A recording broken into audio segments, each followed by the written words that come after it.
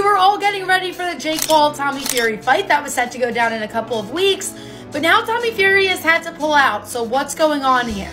Fury pulled out of the fight due to an apparent injury, and he recently took to Instagram to show his hospital scans to make sure that everyone knows that there is a real injury there.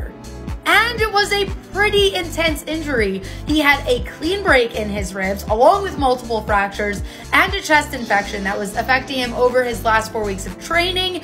He tried continuing on, but realized it was best to probably not push it. I think why he felt so obligated to prove to everyone that the injury was this serious ties into why there was so much hype around the fight to begin with.